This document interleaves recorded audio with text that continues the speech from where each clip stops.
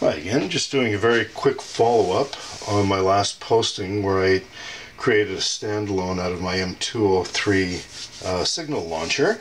Went out on the weekend and again with the gang blowing up propane tanks and tree stumps and raising havoc out in the bush, and we shot off a few of the flares, and one of the big ones that we shot off was again the rocket-propelled smoke and rocket-propelled smoke and flare signal, and that is again the 26.5 millimeter, and again that's the German issue, or sorry, German manufacturer, but it was used by the Czechoslovakian army, and again center fire and 26.5 millimeter, and that shot out about 400 yards.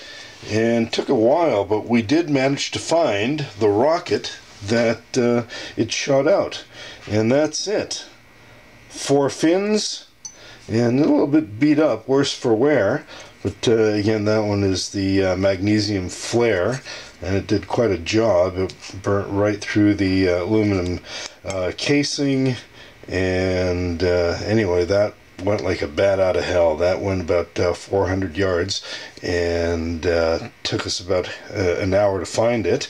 And anyway, that is pretty well what came out of this particular cartridge. So everything is compressed down, and again it just collapses in on itself, and when it exits the husk, then boom, it just opens right up again and puts its own spin on itself. And anyway, next time we're out, I'll remember to take the camera and show you how fast and far this thing fires out. So anyway, just thought you'd be interested in seeing that.